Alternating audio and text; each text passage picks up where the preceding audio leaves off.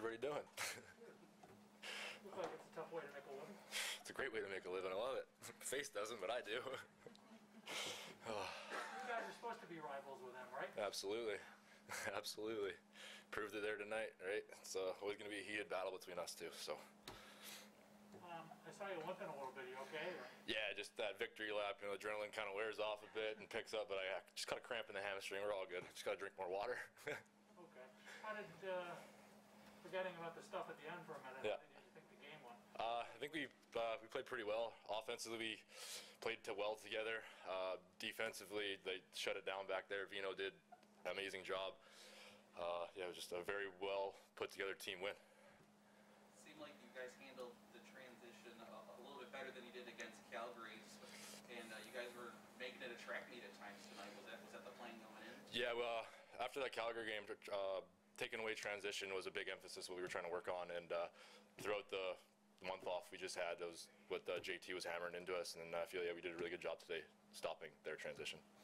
Were you worried about the start of the game after a month, 4 weeks between games? A little rusty, or did the workouts compensate? The workouts compensated because we all stay working out throughout the week, and then we had practice on Wednesday, so we were able to get our sticks in our hands, and then getting ready for this game. You know, it's not. I mean, it's pretty easy to get ready for this game. It's one of the biggest games of the year, or is the biggest game of the year, and especially with Sean Williams coming into our dressing room beforehand, it got everybody fired up.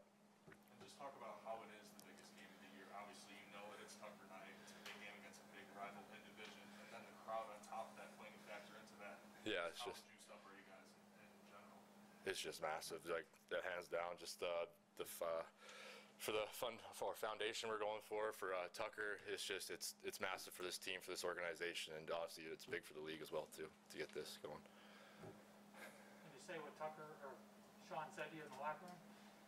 We'll keep that with us. It was awesome. Got us going though really well. It seemed like the goal that Josh got when you were shorthanded for 5 minutes, only up a goal. Yeah.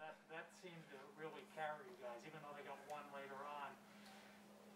Yeah, you weren't going to get clobbered at that moment and give up the lead, and you kind of took off from there. Yeah, scoring a shorthanded goal at any point in the game is huge, but especially scoring a shorthanded goal when you're on a 5-minute man down is absolutely massive. It just it takes the wind out of their sails absolutely and just puts more on ours. So that's exactly what happened.